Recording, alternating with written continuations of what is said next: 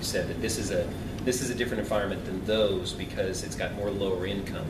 Well, you also have a high traffic area, and you have probably more security problems compared, and knowing how. Again, I just gave you the example of what happened at the Metron. They wanted the Type 21 for the CVS, and they ended up with the Type 20 because community out didn't want us. We also are hurting other small businesses when a large chain comes in too. So there's a lot of things, a lot of factors that have to be looked at. We don't want to see our small business because we don't want to see a bunch of more vacancies along Market Street because it's hard to get a cigarette license, it's hard to get a liquor license, and those that have them want to keep them, and if there's no customers, then they eventually close because a larger store comes along and they can't compete with. And that's what happened when the Walgreens over there on Bethel Street happened. It changed the whole environment where all the small liquor stores that were nearby within a couple block radiuses all closed. So it does have an impact. And people say, oh great, it's Walgreens. But no, oh great, we're losing our small businesses. And the small businesses, although you are pretty good community involvement, but the small businesses are also that way too. Other bigger businesses may not do that because they are making money for their stockholders. Well, I think at this point in time, my experience with community, and it sounds like your experience with the community so far has been nothing but relentlessly positive. And I see no reason to expect anything different than what we've experienced in the other neighborhoods in regards to what's going to happen within our store. We've been operating these stores for a very long time. As he said, he's very experienced here in San Francisco. I've been working in San Francisco with Trader Joe's for a very long time as well. And we've seen a lot of great things happening at the store and for the market. We're really excited about it. And while there may be some individual concerns with regards to our liquor license, I think the greater community hasn't gotten so excited because of the other stuff that we sell. I think that they're excited about everything that we have going. Well, I think the thing is, are you going to be the store manager, or are you just a manager of another branch? I'm the store manager of that branch. You will be the store manager. Okay, I missed that part, but still, the thing is being aware of the existing problems that have existed, and like I said, I've been in San Francisco. But anyway, we're going to probably talk about this offline. I didn't really want to get into having a long conversation about it, but we do have ongoing reservations. Marvis. What cautions are you going to use to not overstep other stores? Because Target sells beer and wine. There are a number of small wine shops that have opened up over the years in and around 3rd to 5th Street. A lot of the hotels have wine stores inside the hotels. Macy's has wine in its basement. So how's your quality going to compare to theirs? And two, how is the pricing in your store going to make sure you don't put people down here out of business? We have our Dallas owner sitting right there in the audience, who's right here on the corner, and to make sure we don't put other people out of business by putting out wine, which we ran into with Rite Aid. They put out really cheap blocked up to cut corners on everybody else's business, and putting themselves out of business. So what kind of guarantees you're going to have that you're going to sell quality products and not step on anybody else's toes down here? In regards to quality, we don't sell anything that isn't of the highest quality, period. Well, I know that part I'm not worried about. But I'm concerned a lot about spirits when I talk about quality. Because there's some really inexpensive spirits. People seem to really like, especially down here. We don't sell anything of that nature. We don't sell single shot liquor. We don't sell anything in a bottle smaller than a 750 milliliter. And when it comes to other businesses within the community, we can only control what we do in our own four walls. Where people decide to shop is ultimately their responsibility. It's up to them. And so we're going to be a responsible part of the community. We're going to do what we do inside our four walls the best that we can. But when people decide to shop, it's up to them.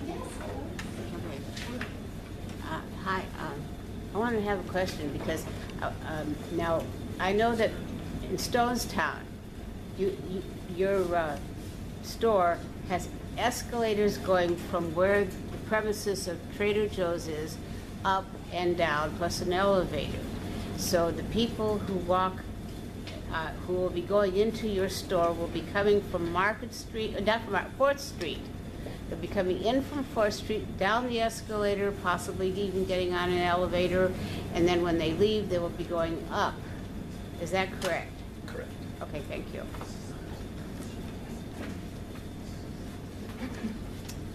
Any other questions for Trader Joe's?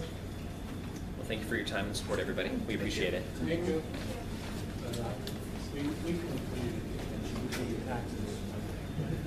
Okay, next item on the agenda is MTA.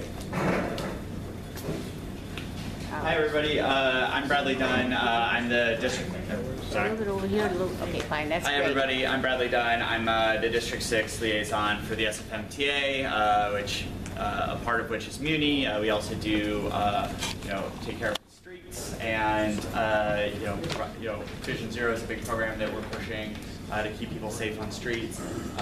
You guys reached out to us, and to ask us about Eddy and Ellis Street. So I brought the project manager here to do a little presentation, talk to you guys, answer some of your concerns.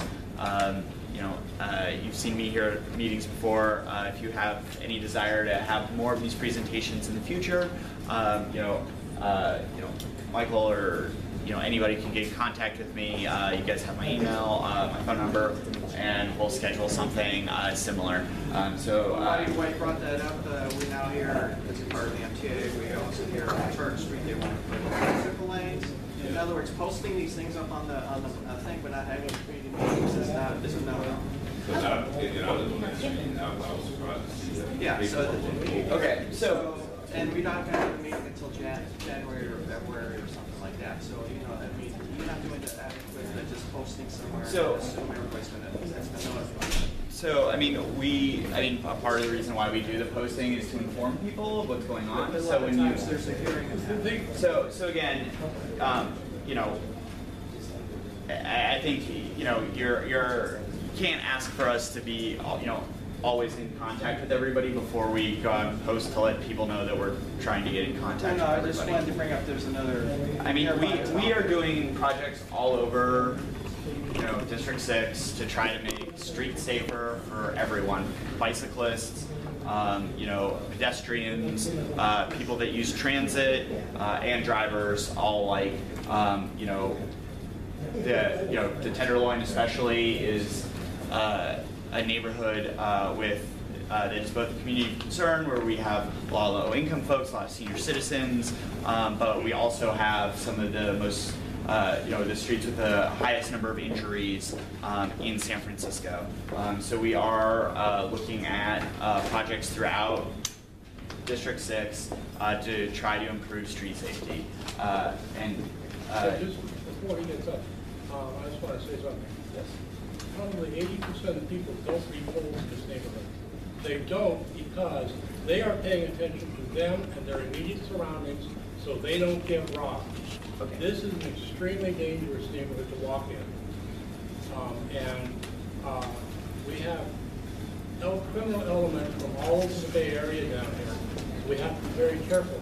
So people don't stop and read polls. I think what needs to be done is just a suggestion to whoever does the power, is you put something in the Central City Extra. Most of the neighborhood reads that. And you also get people who, if you go to Michael, post it on wherever he's posting. I realize it's inconvenient, but I'm saying because of the nature of the people, a lot of this neighborhood's disabled. Half this building never leaves the building. They don't know these things because they don't let them know. You can let TNDC know. TNDC has 39 buildings. They can broadcast it. We do meet with TNDC about a number. Meeting with TNDC and talking with them about letting the people in their buildings know, because there's no notice in this building of this meeting until we put it out. At the same time though, I mean, there are thousands of buildings throughout San Francisco, and we can't put a notice in. This is a disabled building. Reasonable accommodation of the disabled is the law. Right. And to reasonably accommodate the disabled people of this building and the other buildings in this neighborhood that are disabled, So that would be the benefit of, that you should make an effort to reach out to us. So, we are making effort to reach out to many groups that serve the disabled, like Senior and Disabled Action. We are, this is a city of tons of, 750,000 people. We are, can't talk to every person. We do our best. I come here to these meetings if you guys have specific concerns about certain things. I'm an access point. When I was here, two meetings ago, you guys asked comments, for things. I'm bringing over the project manager to come talk to you guys. If you want, I can go find the project manager for Turk, and we can schedule something to talk to you, about Turk. Again, we are looking at making improvements to streets all across the district, because these are some of the streets with the highest, they're the high injury corridors where seniors, disabled folks, are most at risk of being injured and in a traffic collision. So that's why we're making these changes, and so And then if you come to a meeting on Thursday, that'd be great. Okay. Well, I mean, like I said, if that's a concern, folks can. So Bradley, Yes. this also is a very dense neighborhood, and they also have transit needs of the street, Yes. including including vehicles other than bicycles. Mm-hmm. Yes. So you're gonna have to weigh that off. There's gonna be a trade-off there. Well, so It's true that there are injuries here, but it's also true that we need the streets. we believe in the movement of people, and through transit, through providing successful transit, through bicycles, through pedestrian, and a big part of the problem is that people are speeding through the Tenderloin, right? On a lot of these one-way streets. In the middle of the night, yeah. People are speeding through the Tenderloin, and we're trying to design the streets so that they're safer for everyone. Police cars block the street off here. There's only one lane. not only speeding through there. During certain hours of the day, I live on Ellis. During certain hours of the day, you have to zigzag to cross the street through traffic, and that always worries me. Something backs up. So this gentleman had his hand raised, and then I'll go to you if that's okay. Okay. What's your name, sir? Reggie. Reggie. I was Okay. going to ask two questions. How much money will it cost us to have them? Well, I'm going to let the project manager talk about that in a moment. Okay. Now, I've heard that Taylor Street was probably the more dangerous of all the streets that's down in the Tenderloin in this situation, right?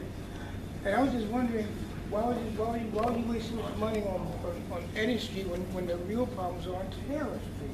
I don't know that Taylor Street is more problematic than Eddy. You should see cars. Okay. So again,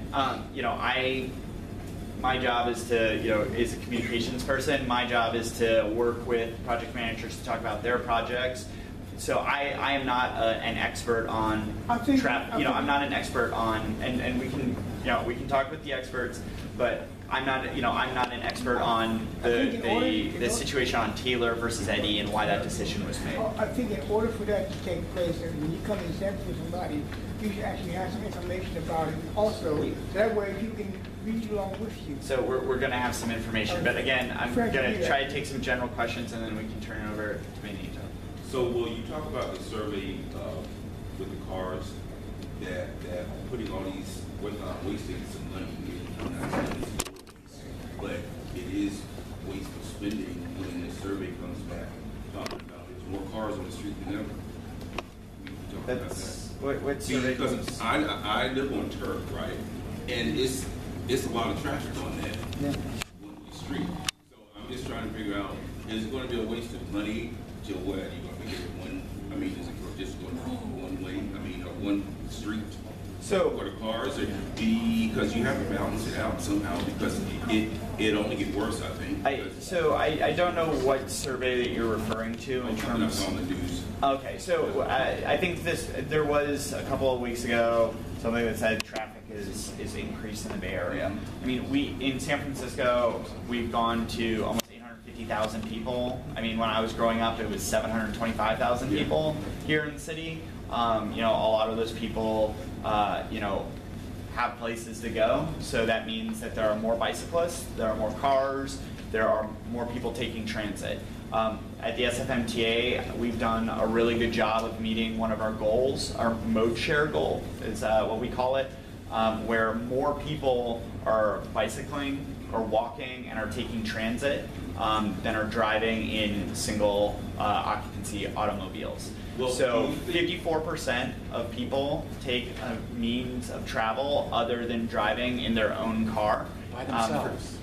By themselves in Yes, trips in that's- San Francisco, which is what we're trying to encourage, because if you might have noticed, there's not a lot of San Francisco. We have a lot of people, and so you can fit more people onto a bus, you can fit more people when they're walking, you can fit more people when they're biking, and all of those means are safer than humans driving cars at 35 miles an hour. Are there going to be any like pilot programs, because bicyclists are kind of getting ridiculous with their driving? Not worse than cars, but you know, you cross the street, you see a bicycle just zoom through. Any pilot lights going up to like Yeah, my son was complaining about that. and to make it stop. He drives. So I mean, And instead of them thinking that they can just run right on through when the cars are stopped, but the bicycles keep on. so you know, last year, 30 people were killed in San Francisco streets by cars and motorcycles. What about bicycles? Zero. Not bicycles. 0 people were killed by bicycles. Older people who cannot cross I the street understand, because but bicyclists- what I'm saying though is I understand what you're saying. Last year, 30 people, approximately 30 people died in collisions between cars and motorcycles. 0 bicycles. 0 before, But the 0 point bicycles. is, We're you trying have a to lot of reduce the number. seniors walking around. You're I going understand. to senior citizens and Excuse me, stuff. Terrell. I'm sorry. I think that, that question, it's a good question, it's a great question. But I think MTA is the wrong people to ask Okay. that should be directed at the police meeting. Okay. To the police Can I department. emphasize again, it's every day, it's every intersection, you have, the cars are stopped in the crosswalk and you have to go in and out, one's over here, one's over here, one's over here, you have to go in and out, sometimes you have to go out into the oncoming traffic to get around these cars. I've seen wheelchairs that cannot get across the street, and So- this is every day. And then they took away a lane down there by this parking lot by St. Anthony's to make it a bike lane, and that just even So made you're it talking about worse. down by the theater? The Golden Gate Theater? Well, no, right there by St. Anthony's, people turn and then they go down to the freeway, they go down 6th Street to the freeway. Right there where there's a parking lot there, St. Anthony's is here, there's a parking lot.